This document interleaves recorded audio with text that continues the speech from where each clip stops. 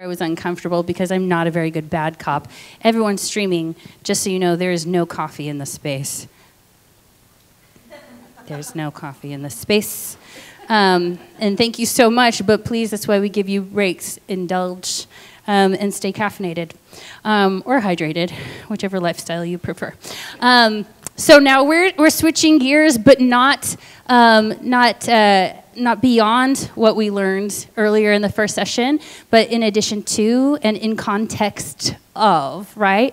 So that first session gave us such a beautiful lens of legal compliance, recentering our understanding, and now we have the privilege of engaging with individuals who have actively engaged with creative solution building, solution generating within their own organizations.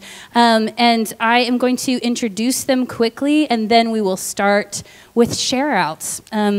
Because I have pictures for everyone on this panel. I'm very excited about them. So first we have Ed Stallsworth, who's the Director of Operations of New 42 Studios.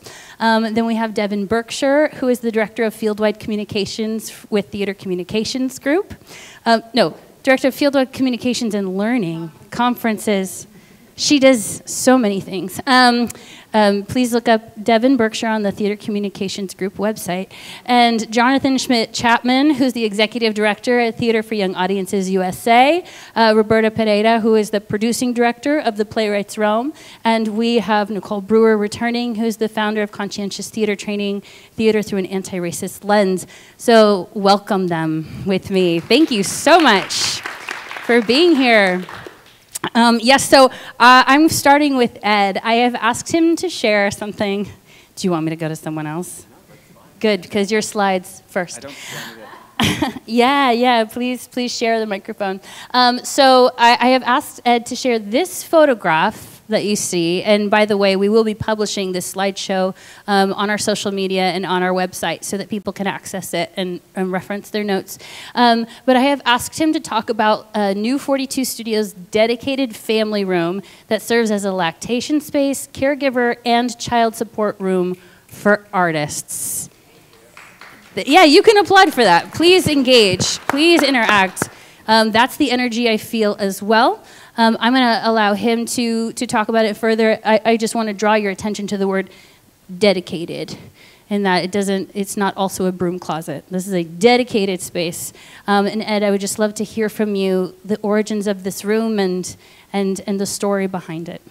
Yeah, thank you so much. At New 42, we're a larger not-for-profit, and we have, of course, the New Victory Theater, which is, of course, rooted in families and children and youth engagement, and we have the Duke on 42nd Street and the New 42nd Street Studios, and we've been doing this a long time, and we have such a variety of people that utilize our space. In particular, in the studios, we have very small not-for-profit dance companies, we have larger not-for-profits, and we have really, really big commercial Broadway productions that come in, and film sometimes comes in and rehearse. So it's the users of the space is really, the range is enormous. And one thing that we realized, and I will say that I think that it took us a little bit, I wish we'd realized this sooner, is that our client isn't necessarily our end user. And the people who are actually using the space, the people that we're actually contracting with, maybe in the space for an invited presentation, or maybe in the space, for a meet and greet or whatever. But the end user is actually the person who we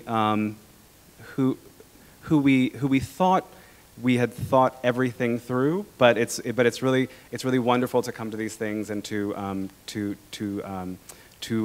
realize what we can do more. And so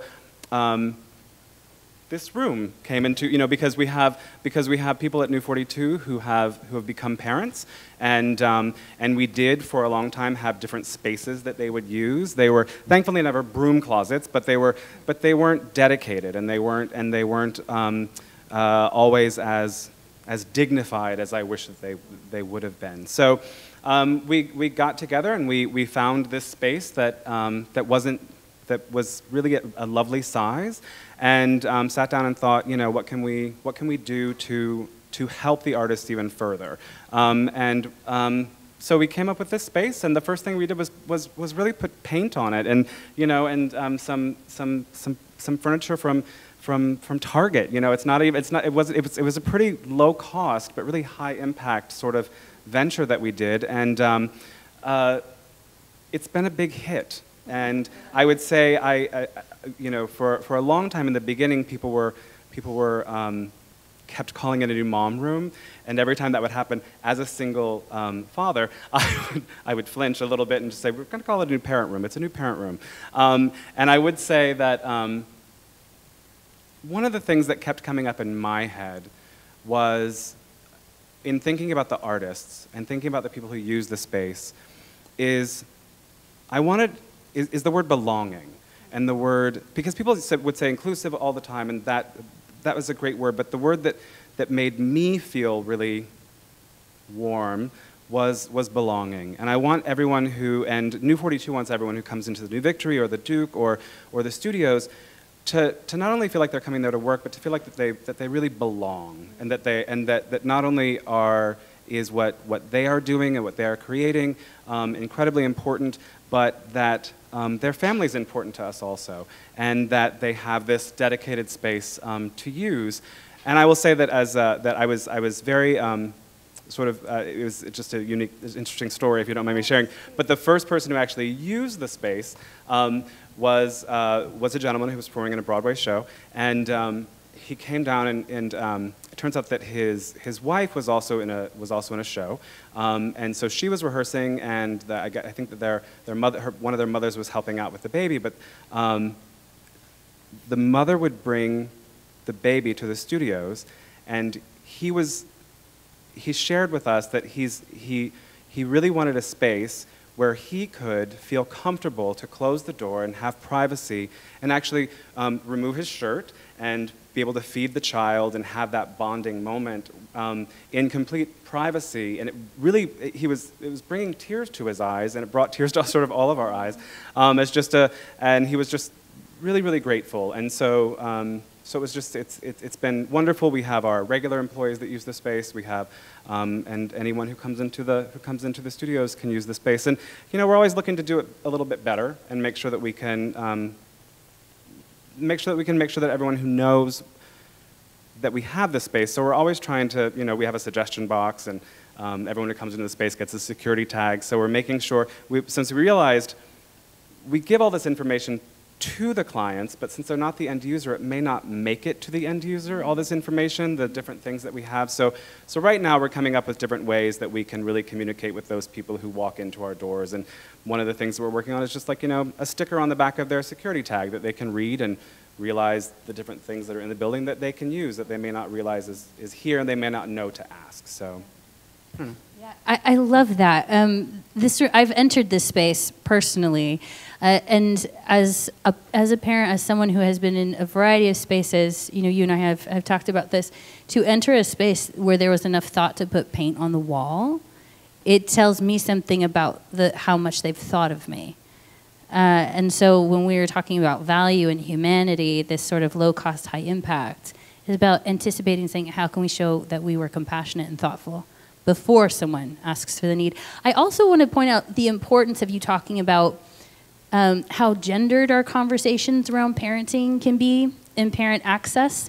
And just so that we're all clear, we cannot have gender parity without including all genders as caregivers, because then caregiving will continue to fall on the binary and continue to overwhelm women and individuals who identify off the binary, transgender, non-binary parents.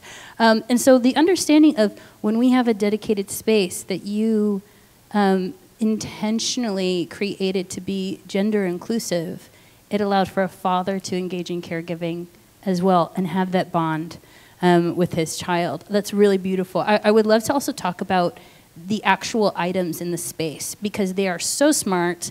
They all have such utility. Can you just kind of give us your target list? Sure. Yeah. Because that's also very low cost, high impact. Yes, absolutely. There's a very comfortable rocking chair. There is the tables are there, and specifically so that people can bring photos of their children and put them there next to them while they're pumping, or just to have that around them. We have, pretty inexpensive Bluetooth speakers so that people can put on the different types of music that they want. We do have 2 chairs in there so that 2 people could use it at once, and there's a privacy screen that's very, very light, that if they do want privacy, they can put it in between the 2 spaces. And then we, bought a small refrigerator to store milk if they need to, that's separate from clearly the green room. And there's a, little, on the front of the door is a vacancy or occupied little sign. And then in the hallway outside, we just put in a white noise machine, just so that it's even a little bit that other level of privacy. But we have, so that's the actual stuff in the room. Yeah, final pop quiz, and I can assist with details. But we're going to be talking in a little bit about RPI, but the room was also used for caregivers and children recently. Do you want to share a little bit about the impact that had? Yes, so over the summer, we had a performer come in, and she had a 6 or 7-year-old with her, her child, and their camp had been canceled for the day, but she had rehearsal, and she did have a caregiver with her, but they went to our green room, which was fine, but the green room can get very crowded, and there's lots of other adults in there, and so we had them. We said, we have this other dedicated space, and so they went and sort of hung out there all day and drew me a thank you picture, and it was really wonderful, and so we do that, and it's interesting because I've actually started using it myself. I had to have a conversation with my son's teacher, and we all have. It's an open office, and I could have had the conversation in the open office. It wasn't bad, but I was just sort of like, I want a little privacy, so I'm going to go in here into the new parent room and use it as a parent, and just sort of, it's for me, it's like our spaces are built to inspire creativity, to be blank canvases, to be safe, and I think that as a parent, sometimes you have that thing in your head, that worry, that whatever it is in your head, and if this room can help take away any of that worry that you might have, or any of that concern that you might have, then it's my job to provide it to you, because then I'm helping make the space more accessible and take away that worry from your head, so that it can maybe be more clear, so that you can create even more in our other spaces. That's my job, and it's important that I do that. Thank you. I'm going to clap for that. Thank you. And just to acknowledge this transference of value, that instead of investing directly in the product, investing in the people who are the contributors of making the thing that we say we make. Thank you so much, Ed. We're going to shift to Devon. Berkshire, her title's still wrong, but it's all Googleable. So you can share what you really do. And I have been working with Devon for a while. She is on our PAAL steering committee as well. But the work that she does with TCG as an advocate for parents is wonderful as well. And I've asked her to talk about managing remote work and creating affinity spaces for support. So this is on the topic of flexible work arrangements, right? If someone's like, I need to work from home, what does that look like, and what can you share with us in terms of managing that? Yeah, so I'm actually the director of conferences and fieldwide learning at TCG. So I'm on the team that produces and programs our national convenings. When I first had a kid at TCG is the year that our conferences became family friendly, because I needed to bring my 5-month-old and pump while I was producing the conference, and was like, I shouldn't be the only one allowed to do this. So that was the year we started talking about a family-friendly conference, and I think we still have a ways to go till it's truly feels family-friendly, but we do call it that still. Okay, so when I first became pregnant, I had a wonderful supervisor who is still floating throughout the field, Dafina McMillan, who was not at the time on the family track, and I just remember sitting down with her before I had my child and telling her that I wanted to work from home 1 day a week once my child was born and I came back from maternity leave. And she did not bat an eye and said, totally. And just kind of went to bat for me to our leadership and to our executive leaders. And I have to lift her up for that, and also just put that into the space as a reminder that it's not just other parents and caregivers who can be our best advocates in our workspaces. She was my supervisor, and she was not a mom, and not planning on being a mom anytime soon, and frankly younger than me. And she was my biggest advocate during that time.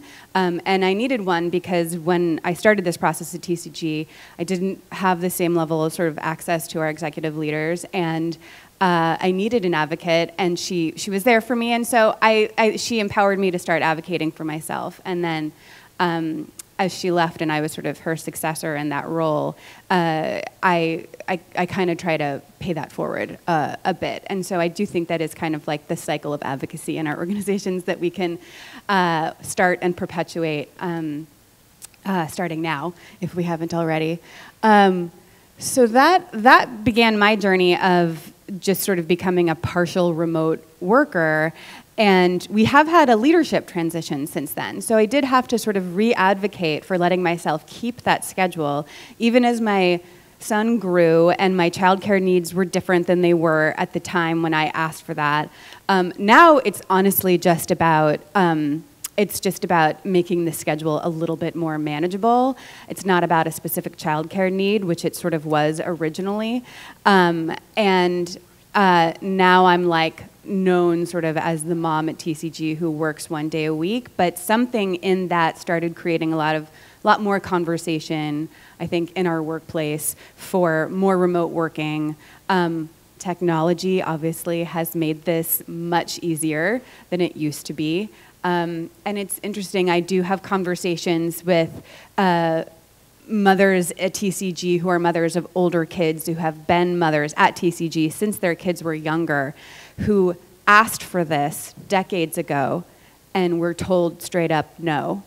And so we've come a ways from then, but also there is some friction almost between, I would say, between that generation and mine and the ones below me, the younger generation even than me, in these workplace practices, partly because of that prejudice faced decades ago or a decade ago, and the barriers put up for parents back then, and sort of this feeling of, well, I managed to raise 2 kids and had to commute into work every day, so why are we making kind of special accommodations for parents now? And I've had a lot of interesting conversations around that question with parents of grown children, and I do think we've had some really productive conversations around why that particular precedent and the way that things have always been should never be a reason for just keeping things the way that they are. And I do have to say, like, this is the ability to remote work in today's workplace. I mean, I know this doesn't apply to theater artists as much, people who are visiting artists and who are freelance artists. This is more about people who work in organizations on a day-to-day basis. But this really is a no-cost, high-impact solution. It does not have to cost anything. In our workplace, we utilize Google now like it is the central system that we use. It's where all our files are kept, so I can do that anywhere. Microsoft now you can access online. So as long as your systems are sort of updated, there is zero reason why you can't do a ton of your work from home unless you are in particular roles that keep you in the workplace, in which case I do think we should empower our folks who, because we have these conversations at TCG, there are some roles, as we start talking more and more about telecommuting and making that more of an option, there are definitely roles that just have less access to that option than others. And we've started the conversations within departments about making sure that it is accessible for everyone at least sometimes. There is no reason it can't be for everyone at least sometimes. And the remote work is a thing, but also we've started bringing our kids to work more. I mean, that was just when I was visiting on maternity leave. I didn't actually bring my 2-month-old baby to work, but other than to visit. But I have brought my kid to work and set him up. I mean, I've just been so touched about how open my colleagues have been to that, and our executive leaders have been to that. There was such a warm welcome, and I do think this is new. I think that this has come a little with our new leadership. There was such a warm welcome to my he was 5 at the time, 4-year-old son in my workplace, and that the fact that they took one of our central meeting rooms and our operations manager lowered the table so he could have the meeting room for a day, and the table was his height, and just kind of put the chairs on the side, and that became sort of his reserved space or our reserved space for the day. I've been in theater workplaces. I always lift up Cleveland Playhouse because I walked into their space when I did a conference site visit in 2015, and I was on a site visit, and the first thing I needed to do was pump. And I had to go into their space and be like, I know I'm just here to tour your space, but do you have somewhere where I can pump? I gave them a heads up via email, and they're like, yeah, we got you covered. And I'm bracing myself to get put into, a bathroom or a backstage or something. And they opened up the door to a room that looked a lot like yours, and they had a changing table and a play mat, and it was there for young children and for new parents, but they also called it a privacy space for other employees to be able to use, so there was sort of company-wide buy-in. And they had a separate room for parents who needed to bring their kids to work called the family room that had a workstation set up and a play space for a parent to be able to have a private space where their kids could sort of be loud and play, and they could also work sitting right beside them. And this was 4 years ago, and this blew me away. So I do think remote work is sort of one solution, and it's huge for parents with schedules that are all over the place, but also the ability to bring your kids into work when you actually need to be in the office, but your kid randomly has a day off school that you can't figure out why it's a day off school, but does anyone know what I'm talking about? We have these random days for Chancellor's Day, what is that? So yeah, that has to be something that I think for truly inclusive, family-friendly practices in a workplace, both things have to be possible. Creating affinity spaces, I mean, Rachel and I were talking about this. This is actually sort of aspirational for us. We do a lot of affinity spaces at TCG conferences around identity, but also around professional role in the field. And actually, I think it was 2015, actually co-facilitated with my colleague here, Rob. We did, I think, our first, I wouldn't call it an affinity space, but a parent-focused conversation. And we've since had some affinities. We had a mother's affinity space in Portland, which I co-facilitated with Rachel and our friend Kanisha. And affinity spaces hold a certain value for the folks in them that I don't think I'll get too far into. I mean, we all kind of know the value of solidarity, and I think they can be used in a workplace for sure. I've thought about creating a sort of caregiver affinity space at TCG and just sort of haven't gotten to it yet. But I think there's a value in solidarity and in sort of mutual support outside the realm of kind of judgment from our peers. And then there is a value in action planning and sort of movement building even within a workplace, and group sort of advocating for each other and planning on how to do that more in a space. So I do think that affinity spaces in a workplace, if you were to start one, can be sort of multi-purpose, and you sort of have to decide what your affinity space would be for. But we do have affinity spaces at TCG internally in our culture. We have one for people of color at TCG. We have one for women at TCG. We have one for artists at TCG.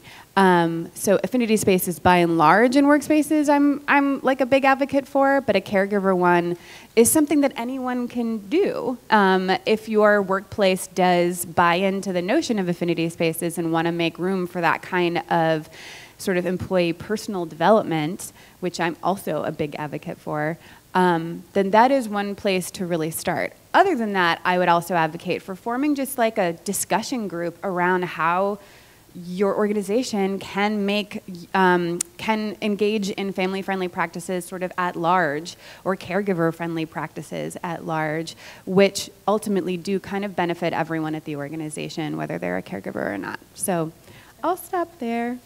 It's pretty good. You may engage. I saw some people go, go for it. Thank you.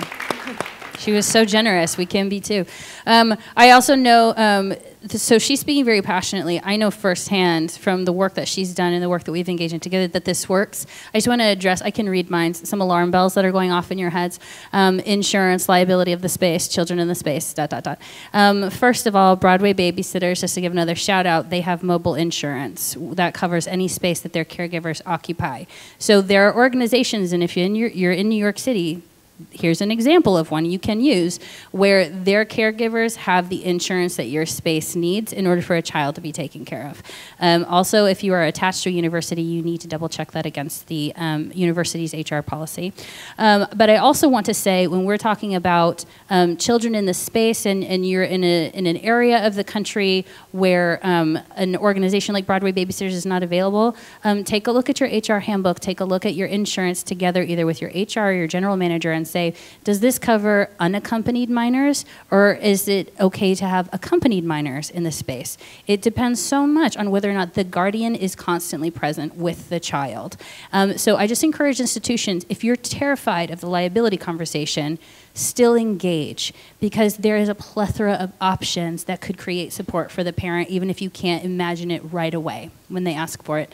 I'm also going to advocate for this idea of remote work. Since Devon and I have been talking about it, and I've been engaging with different groups about it, remote work helps parents, but it's one of those solutions that has interconnected access possibilities. Think of people who have limited mobility access. When you create a policy in your organization that you are allowed to engage digitally, what you're saying is that you are making spaces as accessible as possible, and when there's a limitation, you still want to create a way for your people to show up and be engaged. And some advanced player tips: if you're doing remote access, start with a personal check-in and always end with a shared task list so everyone knows what's expected of them.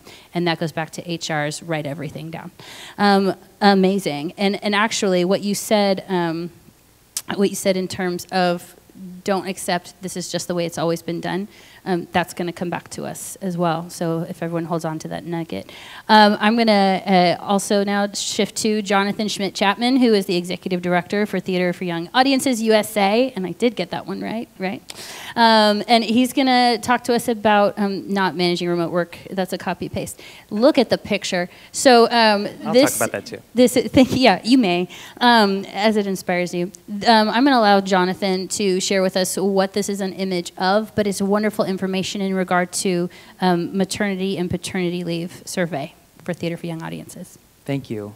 It's such an honor to be here. And I speak to you today as an artist, an organizer, and a parent. My husband and I are parents to an almost 3-year-old.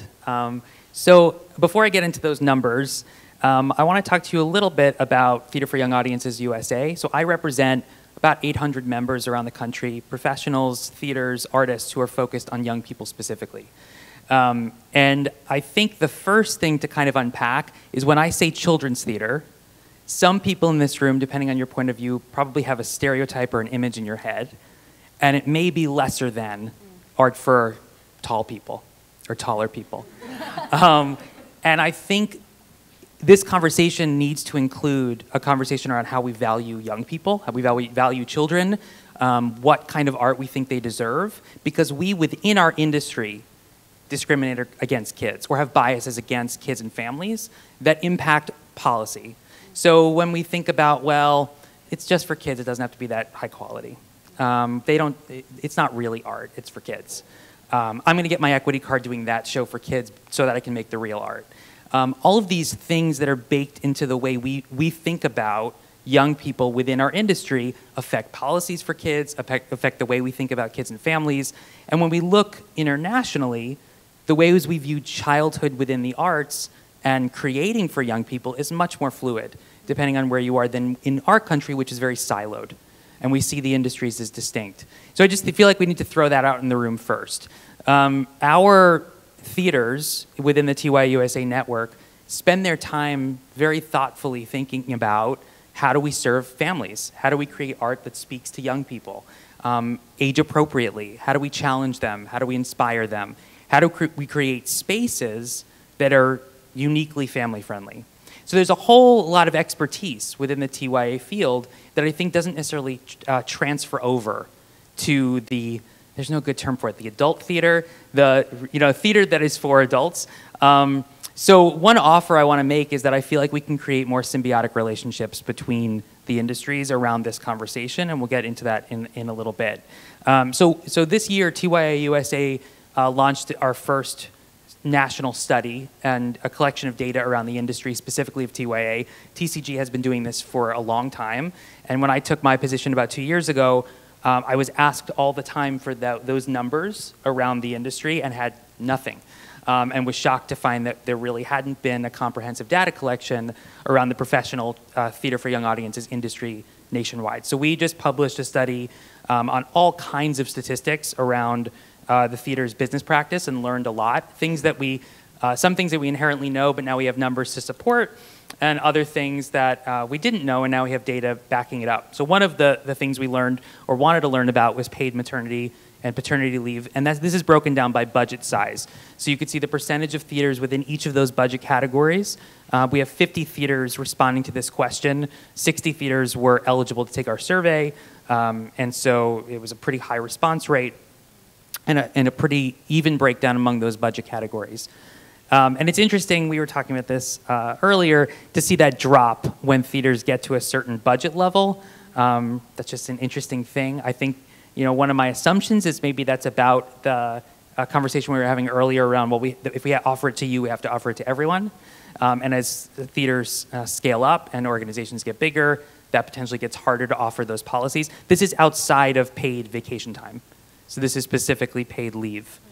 And I think, unfortunately, this conversation with Theater for Young Audiences needs to be contextualized within a conversation about the financial realities within the TYA sector.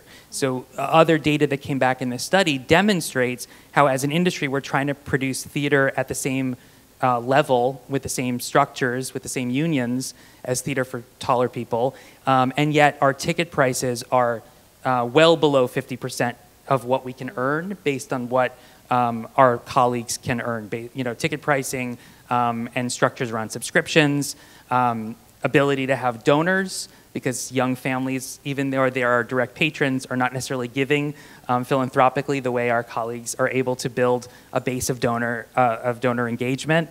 And the way the funding community looks at children and doesn't see us as art alongside our counterparts that are applying for similar funding from theater foundations. So all of these things add up to the fact that even if our organizations want to support parents, they're unable to, the budget structures are such that we're already kind of in a disadvantaged place structurally. Most of our theaters don't have HR people. We're unable to really provide those structures even if we want to. And so the conversations I've been having with PAAL have really led to TYA USA thinking about how do we push the TYA field forward, because arguably we should be leading this conversation. Our organizations are structured around the best policies for our families. We're constantly thinking about how to serve our families and children as audiences. We should be making it, we should be the boundary breaking in terms of supporting artists and professionals working in the industry. So it shouldn't mean that once you become a parent, it's no longer possible to be an artist making work for young people, right? We should be including the parents, artists who become parents in that conversation. And what's interesting is a lot of our theaters are thinking about how to include young people in the rehearsal process. or the development room. Children are brought into rehearsal processes or workshops or readings, and yet we're not quite connecting the dots around how to create rehearsal spaces for artists with kids. And potentially even creating processes where artists as parents can create work for kids, including their children in development, and what that could look like. I think that could be a model for us. The other point is that for child matinees, for example, at regional theaters, at theaters for adults, there could be more collaboration between TYA theaters and regional theaters in the same cities that don't talk to each other right now around joint programs. You know, rather than just offering childcare during a matinee, what if a program was built led by teaching artists so that kids are actually engaged in something that's meaningful artistically while their parents are watching a matinee or their caregivers are watching a matinee? And what would that mean to create a vibrant space within a theater for adults that is in partnership with a children's theater locally? What can we learn from each other? And I think those bridges need to be built in a way that right now I'm seeing across the industry that the children's theater sector and the adult theater sector are totally siloed within the same cities, including New York. And finally, so we have a festival and conference as well annually. We present about 12 shows for young people that professionals come in to see. It's a networking conference for professionals in the TYA industry. And it's a really weird thing to have like 300 adults watching a show for kids. And that's like the world I always have lived in. And this past conference, we said, how do we make our conference truly family friendly? We have the opportunity, we're hosting our conference at the Alliance Theater, which is, I think, a real leader in thinking about families and kids as part of an institution alongside the New Victory. These are two of like the most forward-thinking venues around this issue. The Alliance also has a similar space to the New 42s. They have a toddler takeover festival every year where they have hundreds of families with kids under 5 that take over the whole Woodruff Art Center. And our conference overlapped with that festival. So for the first time, we offered a family package for attendees who could bring their kids to the shows at the conference and sessions and take part in the programming. And we saw a huge response. We had about 30 families come, and professionals who have said, I've come to this conference for years, I've never brought my family. This was a totally different experience to get to bring my kids into a professional space where I'm normally, you know, thinking about my kids at home, watching work that they could connect to. And so by providing that invitation, we were able to connect those dots and think more about how to think about our professionals within our industry as parents themselves. I'll stop there. Yeah, thank you so much. I'm gonna, for once, ask you to hold your applause because I'm gonna keep diving in here. Jonathan and I have had wonderful conversations on this topic, and the word that I want to highlight is intergenerational, and how as a field we lack intergenerational conversations. And to connect this to buy-in, right? The language, let's also know that what's ringing in my head that I hear all the time from theaters all the way up to production contracts and commercial level, how do we bring more young people into the theater? How do we get them to buy our tickets? And the problem is when you tell the children that they're not allowed in the space as they're growing up, when you tell them that their theater is different from our theater, why should they, once they turn 18, jump to your box office if they haven't felt included there since the beginning? And so this understanding of, it's not just about audience engagement and engaging with the community, it's engaging with an intergenerational community. This idea of family packages, I think is absolutely brilliant. Come enjoy this conference with your family. I would jump at, because that sounds so much easier than finding a babysitter who I'm paying. I also want to lift up Seed Art Share in Raleigh, North Carolina. Everyone at home, Google them. You can Google them here. They develop curated programming for children to go along with the theater shows the parents are seeing, so that when the families go home, they talk about the art together. And also want to lift up our PAAL Chief Rep in Raleigh, North Carolina, Johanna Maynard Edwards, who is the Executive Director of Women's Theater Festival, Raleigh, North Carolina. Their festivals are, just to affirm this concept that Jonathan's proposing, is so doable. They created a family accessible conference festival this year, and Seed Art Share came alongside them to create programming. So PAAL is very excited about engaging in this intergenerational conversation because when we succeed at building this network, we can help facilitate those conversations and imagine how much more robust our understanding of the art is that your people create when we have a stake in it, as we should. You know, there shouldn't be that budget gap either. Thank you so much for that. Is there anything else you want to add in terms of, you said that there was an outlier on the sheet, or did you feel that was covered on the budget survey? Oh, no, I think that was covered. Yeah, I'm just curious. I think that now providing statistics for the TYA field will hopefully lead to conversations about a lot of these numbers increasing, or thinking about, well, our colleagues are doing it, how can we do that? That was kind of the goal of this study, was to unite a very siloed field in terms of thinking about how where we're ranking on a lot of these policies, and compare it to our colleagues within the TCG network, and thinking about where we fit as a subset of a larger industry, because some of the realities are different, but there's a lot we can share. Brilliant. Thank you so much. Now you may applaud. I won't hold your hands anymore. So brilliant. So good. We're going to jump to Nicole. I shifted the order on you. Apologies. But this is to... Surprise.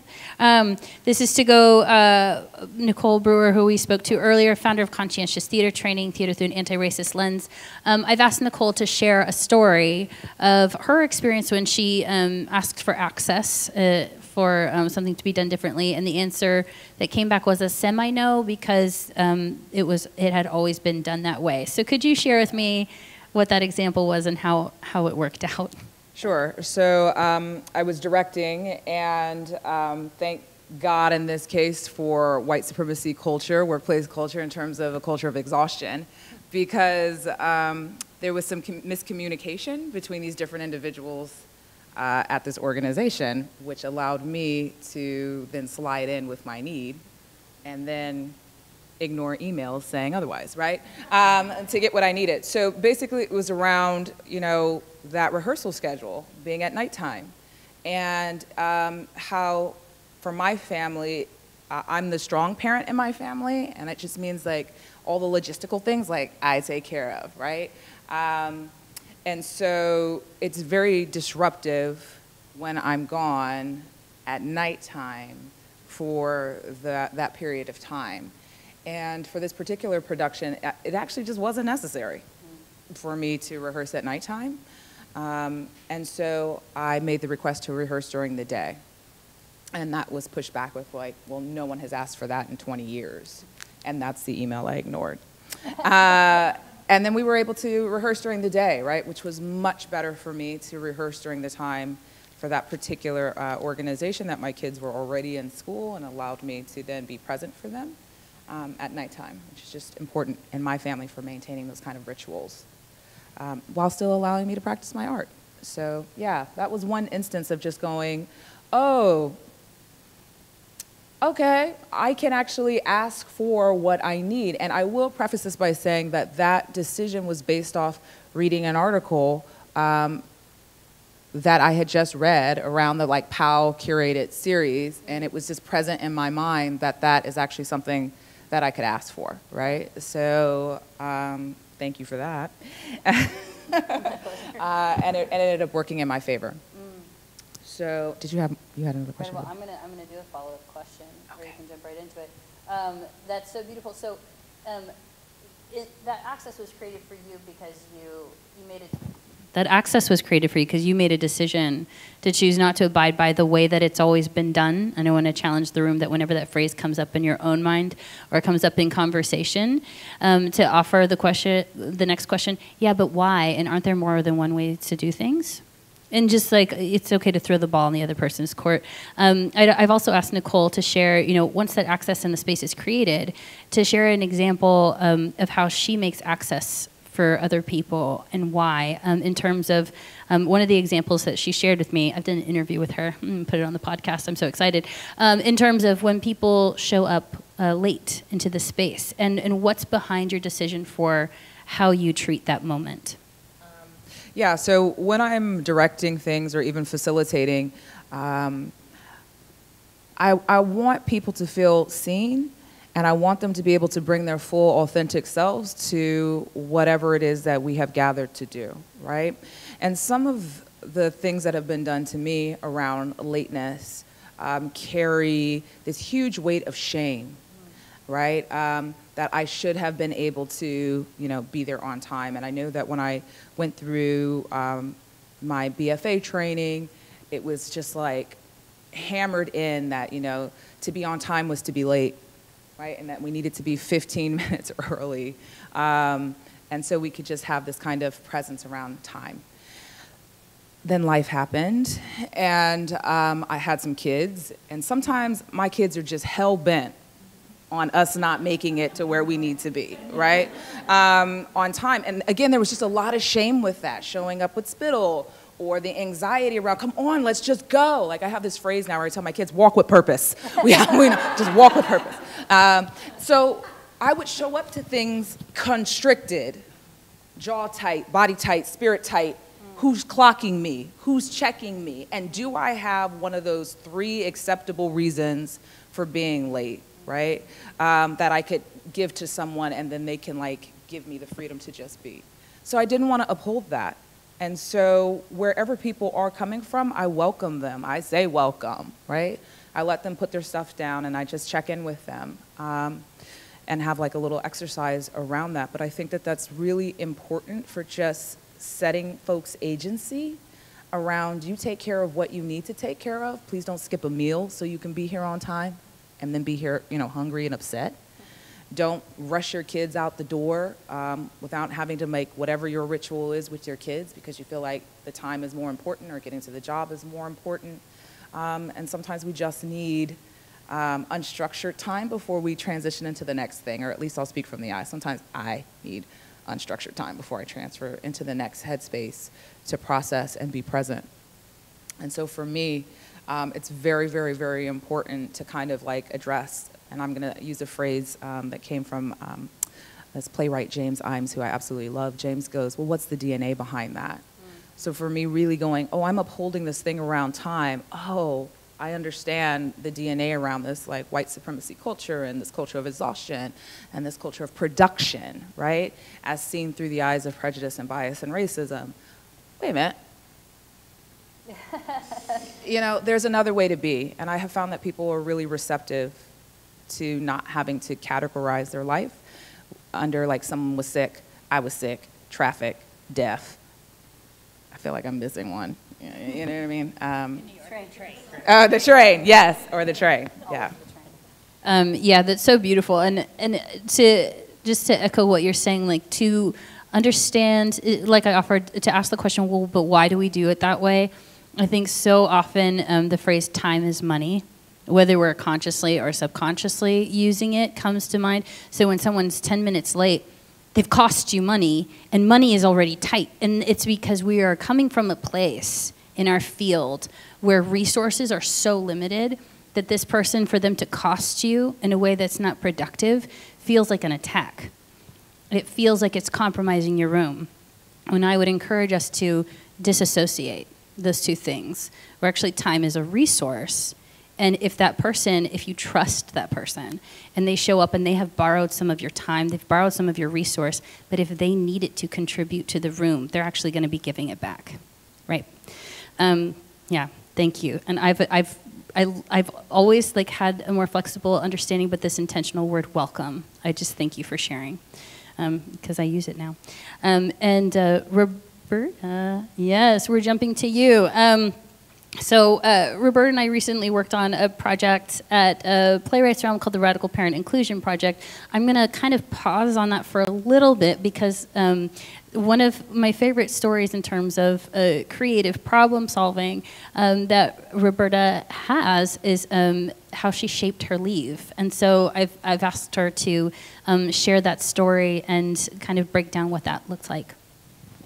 Yeah, so first thing I just want to say that just being in the space and actually listening to all these stories is very special to me because my daughter, who's now 2, she's sitting on my lap in that picture. Actually, her first show that she saw was actually in this very room. About a year ago, I brought her to see the mobile unit's Midsummer Night's Dream, and we sat right there.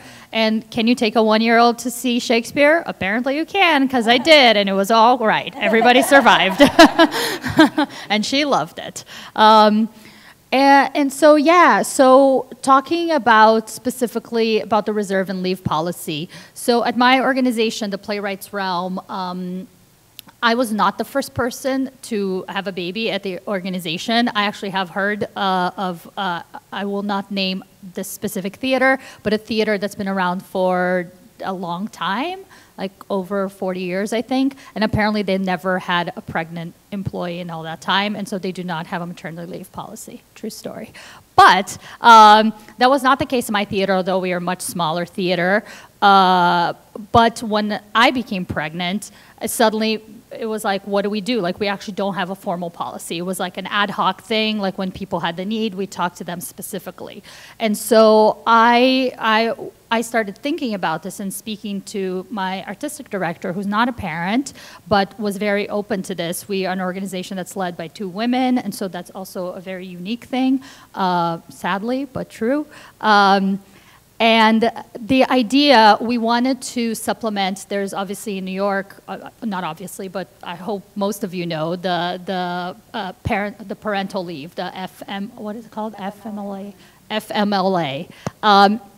And it doesn't cover all of it. It's going, a little bit better each year.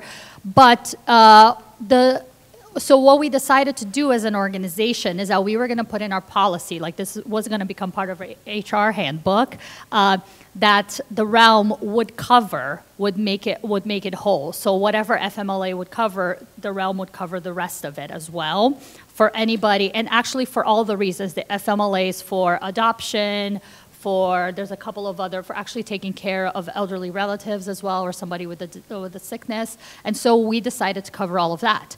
And how are we going to be able to cover that? Talking about going back to the board and saying, the way that we have built the realm is that we have built a reserve. And so every year when we have a little bit of extra money, we started creating this reserve. And over 12 years, this reserve has built up. And the idea for this reserve originally was for creative risk-taking, is what we call. So whenever we decide to do a show that it's a little bit bigger, like, yes, we're doing The Wolves. There's 10 actresses in it. So how are we going to pay for that? We could take from this reserve if necessary. But then my idea in terms of creativity was, how could we look at this reserve not just for the creative risk-taking? How could it be for other things as well? Because obviously the difficult thing for planning for a lot of these things is that you could have a year that nobody needs that, and then you could have a year that 5 employees need that. So you have to have the flexibility in your budget to be able to accommodate that. And I love flexible budgeting, as Rachel knows. And so the idea was that we would have the ability, and so we wouldn't have to mess with our bottom line, right? So this was something that was totally out. And when I presented it to our board, the board was going to ask all these questions, and when I explained, I was like, let me get through my presentation, then I'll answer any questions at the end. I got through the whole thing, and I was reserving, and then I was like, any questions? And there was no questions. Everybody, all the questions that you're asking, like, we covered them, and everybody thinks that's great. And so that has been a policy that we have had in place now for a few years, which has been wonderful.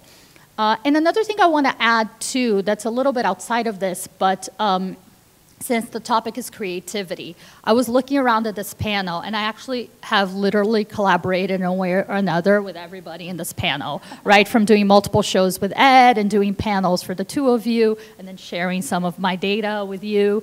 And so I think that this is the other thing that's really powerful in this room, and like, we're sitting here and everybody's there, but there's moments where it's like, I would say connect. Because I think that this is where, like, sometimes you call somebody, and I remember calling Ed and being like, oh, I want to do this childcare matinee, and I need a room because it needs to be in the middle of the day. And I thought it was going to be a whole thing. And Ed was like, oh, yeah, that sounds good. And I was like, that's the call, that's it. So what I will say is like have these conversations, like the people, and the fact that everybody who's in this room already, I would say means that they care about this and they know this is an important subject. So like let's have these conversations and see how we can share resources, share even like experiences, good and bad experiences, because I think that that's how we advance the whole field and, you know, theater of all ages. I think that that's why it's so important to have you here as well.